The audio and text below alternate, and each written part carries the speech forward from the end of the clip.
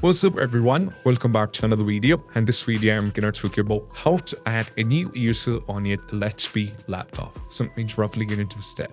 So the first one is all about what we need to do is if you want to add, just go over here, go for the settings and you have to click on this one. And right now from here directly navigate to over here. So you can go to the system or you can directly go over here on the accounts. And right now from here you have to scroll down and there is an option called over here. If you scroll down you can see we have options called other users. Just tap on this one. And right now we have an option to add other user. So just click on add account. And right now what we need to do is it's going to ask you to add the details like the mail ID and all those things. So right now they're asking the email ID on the Microsoft account where you have to give the email ID or the phone number, but you might not be having these kind of details. In some cases, if that is the case, just click on I don't have this person's signing information.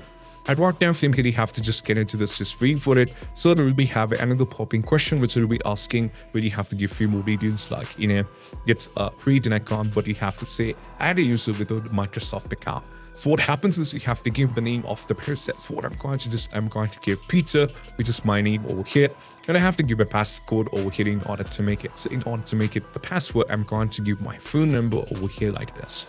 So I'm going to re-enter the password to confirm it.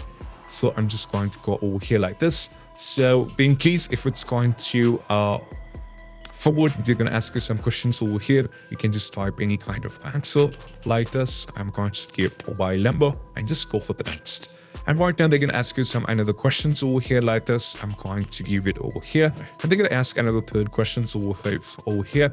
So I'm going to type over here United Kingdom.